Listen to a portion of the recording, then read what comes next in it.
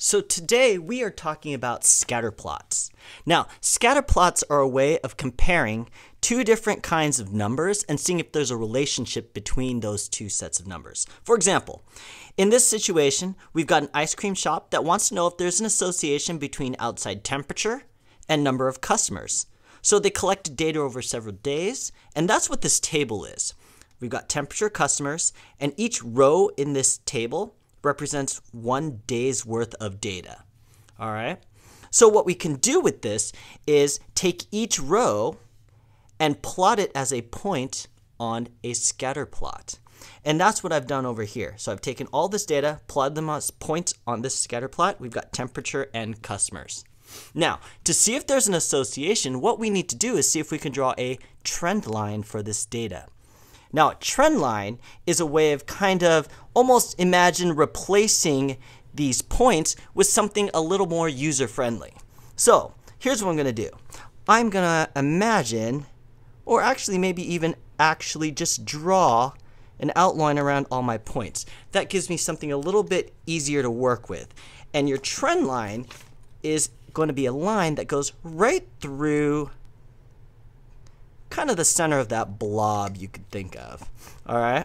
So what I'm going to try and do is kind of put my line so that it goes right through the middle of it. And ideally, half the points would be above, half the points are below, but we're not going to have to count them and do it that accurately, but kind of estimate where it would go through kind of the middle of all those points. All right. And what this represents is kind of the average of all those points. All right. So once we've done that, we can look at this line and say, okay, this line is going up and to the right, so it has a positive slope. So there's a positive association. What that means is, as the temperature increases, the number of customers also increases because it has a positive association. All right? I've got a second example to show you that's a little bit different than that one. So again, we're working with scatter plots, but this time a student wants to know if there's an association between study time and how they did on the spelling test. So the student surveyed several students in her class, and here's the data in the table. We've got study time and the number of words they got wrong on the spelling test. And each row represents a student. For example, the first student didn't study at all, but they got 16 questions wrong. And the second student studied for 2 minutes and got 20 wrong. All right. And then what we can do again is take this data and plot it in a scatter plot over here. Now, to see if there's an association, just like last time, we're going to see if we can draw a trend line. So just like last time, I'm going to try and put like an outline around the points so it's a little bit easier for me to imagine where that trend line is going to go. And notice how much easier it is to see where the trend line is going to go once I kind of outlined all the points. All right, so then with my straight edge, that looks pretty good. About right there. See how about half the points are above and half are below where my line's going to be? All right, so that's not bad. So this is going to be my trend line for the data. So this is going to represent the average of our results. Now what does it tell me?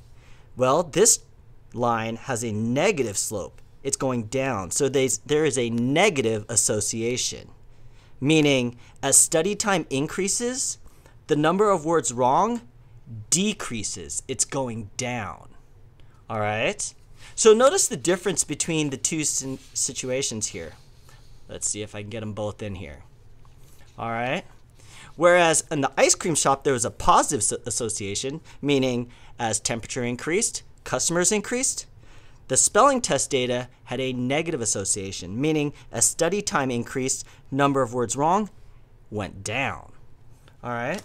And that's how you read a scatter plot, and that's how you use that trend line to kind of look at and make sense of that data.